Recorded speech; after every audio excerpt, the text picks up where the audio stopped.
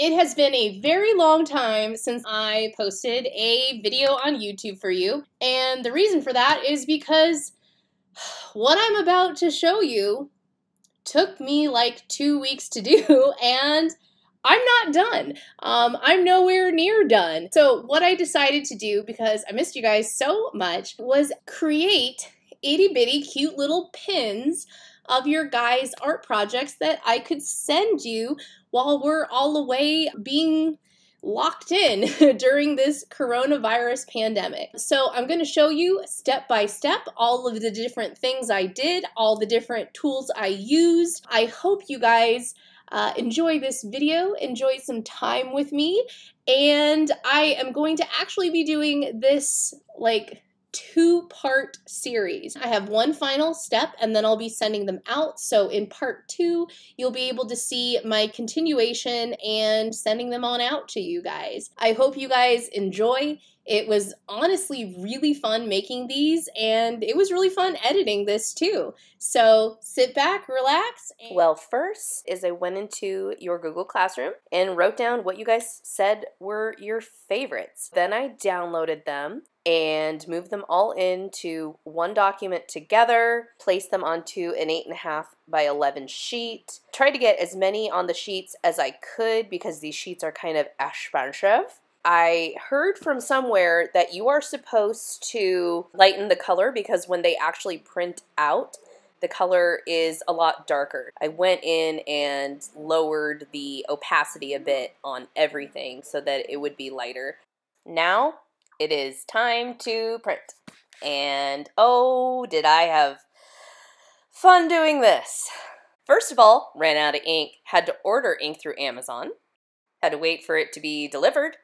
Then it was time to take out the old ink cartridge, try my hand at a little editing magic, not so much, and install the new one, install my trusty USB drive with, of course, the files I needed on it. I'm gonna do a JPEG print. Oh, snap. I think all my images are PNG files. Well, let's see. Gentlemen, this is a test.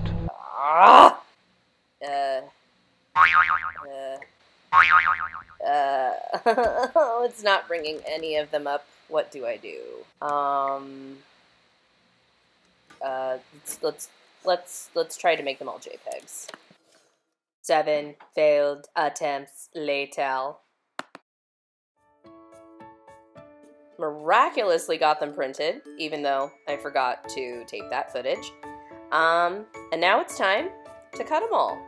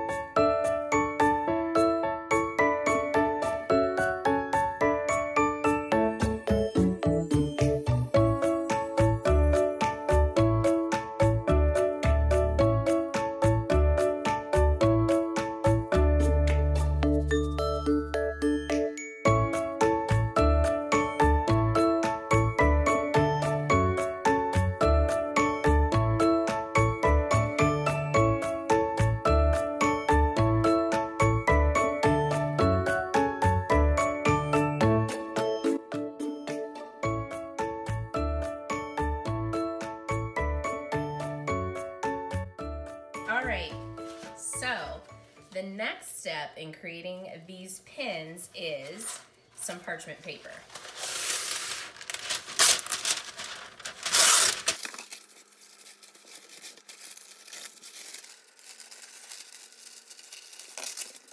Got all your pins here. I need to lay them out at least 1 inch from each other, because when they go in the oven, they could roll up.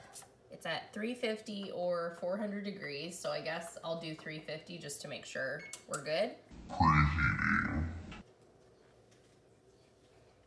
Oven's ready. Here's some of the pins I've got.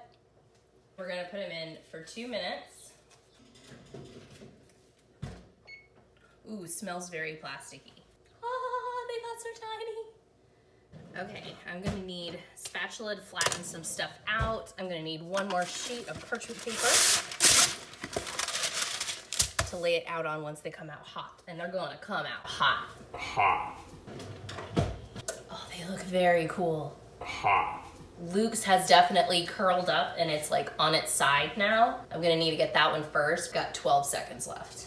4, 3, 2, 1.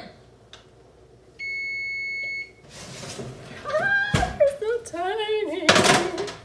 How do I do this? Smoosh. Ooh, Eliza, how do I save yours? It's gonna be very hot. Hot. Oh, I don't think there is saving yours, Eliza. Just kind of looks cool like that. Oh, these are very neat. Make sure they're all flat. Ouch. And they're pretty cool to the touch now. See, Eliza, yours got a little funky, how it like curled up here in length, which is surprising because Leslie, yours was definitely the biggest and yours is totally straight, so. That's interesting. Ooh, and it made Leslie's look almost kind of like a cool sepia tone, which is neat. So it's not like perfectly black and white. All right, for the next set, Andy, Deos, Jaren, Anthony, Trey, Christian. Let's do this again. 2 of these are really good, but like all the other 4 have curled up. So I'm gonna see what happens if I take the 2 out, but leave the rest. Oof, okay, don't do that. That leaves texture on it. Very cool. Flatten a little bit. Yep, and these guys just aren't flattening either. Might have to be a redo. Definitely can't unstick them. They're very stuck. Darn it. Those will have to be in the do-over pile. Time for some more. They said I could put a piece of parchment paper on top in case this happens. So I might try that. Those look pretty darn cool in there. Not sure how much the paper is helping since I can't see. The Arizona State pen did not go well. You can see this is Anthony's and it got all rolled up. So that's unfortunate because that's a really cool pen. Round 3. Come on. Flatten out, buddy. Ouch. Well, this was a much more successful batch. Yeah, check it out. These ended up pretty darn cool. This one, his arms and legs had stuck together, but I was able to split them apart, which is great. Emmy's completely flipped over. So there's Emmy's. They came out looking amazing. Look at how 3-dimensional this one looks, even though it's flat. I'm really impressed with how the detail looks on these. Like, it didn't lose any of the detail. The only thing I'm a little upset about is my printer. It did let, you know, some of the lines come through and some of the weak spots because it is a really old printer, but I'm really happy with these so far. Let's do more. James Vance's Dr. Pepper logo. Brian Wallace, a typographic portrait. Alex Ann's shampoo project. I'm interested to see what happens to those nozzles. Here's Betty's WPAP portrait. Let's pop this paper on here because that worked really well last time. Let's go for round 4. Ah! Spyro, no, flatten. Pretty happy with those. The Dr. Pepper, we have Betty's WPAP portrait. Portrait that Paris made. This one is of her sister and her mom. You can see I couldn't really get that little corner off, but it still looks pretty darn beautiful. The subject matter helps, of course. Alex Ann's shampoo bottles. Look at how tiny that is. Brian's typographic portrait. Look at that. You can see all of the words too. Isn't that cool? These are like a really hard plastic. See, I can't bend them or squish them. Very cool. And it looks like we're ready for round 5. Hot. That one got dirty. It is a clean spatula I used before. Maybe some of the ink is transferring from one pin to the other from my spatula. Some of them are getting a little dirty. This second Dr. Pepper that James made is done for. Seth, This is Evan's typography. Really impressed with the detail. This is Alia's typography piece. This one's kind of warped. It's a bit bigger on the bottom than it is on the top. Deja's typography portrait. That looks amazing. Another shoe that Patrick made by Abby. This one is by Armando. I believe it's a video game character, and I think he's so tiny the camera can't even focus on him. There he is. Benjamin made for his first WPAP project. This one is by Kiana.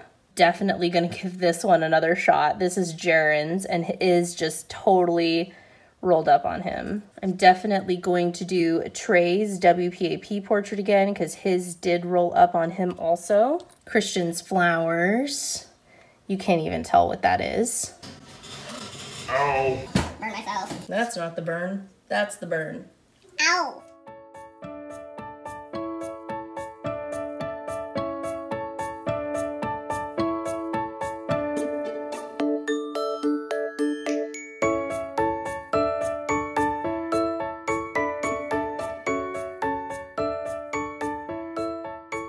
Well, I hope you enjoyed that video. It sure was fun to make. What I'm going to do right now is show you all of the different materials I used. Description box below will be used to post links for what I bought, and maybe a couple alternates for you as well, just in case you're interested. I got this whole idea by watching Moira Elizabeth. She does art and crafts and fun projects, and she's just hilarious to watch. And she did a 100 pins video. Now she uses a different kind of paper. Her paper is kind of coarse and see-through, and you can actually draw on it. She draws on hers with colored pencil or Posca paint markers. So that could be an interesting experiment for next time. This shrink paper is specifically used for an InkJet printer, where you can actually print onto the paper, cut it out, and then it shrinks to those tiny little pins. So it looks just like a normal 8.5 by 11 sheet of paper. It is a little thicker and a little plasticky feeling to it as well. This is all I saved from the packaging. It is a NuFun Activities Shrink with Ink paper. It works with an InkJet printer, so if you have another type of printer, I do not know how successfully that will work.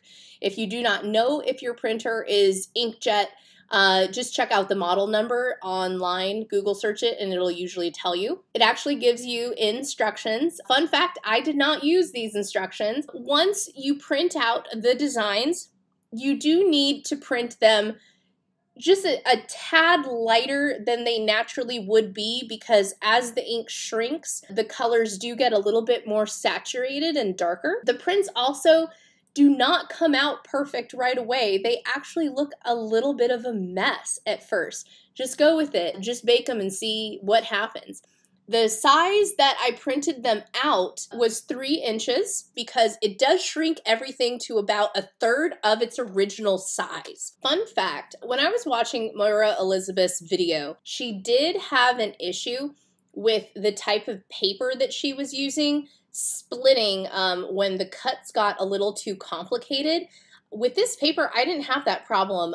It was really nice. Everything cut really smoothly. It is a bit harder than normal paper, so my hands did get tired with the scissors pretty quick, but I didn't have problems with the plastic like breaking off and splitting and ruining the design, so that was nice. The next thing that we did is heated the oven to 350 degrees, preheat, do all that good stuff.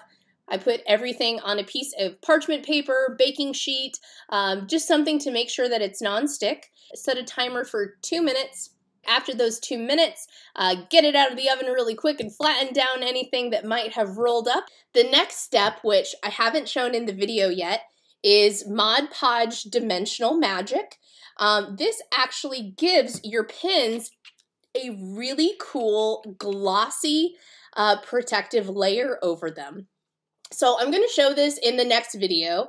I decided to cut this video where it was because, first of all, it was getting pretty long, and second of all, I also needed a break. So I haven't been working on this project for about a week because I've been editing it. So I'll see you guys later for part 2, and I hope you enjoyed.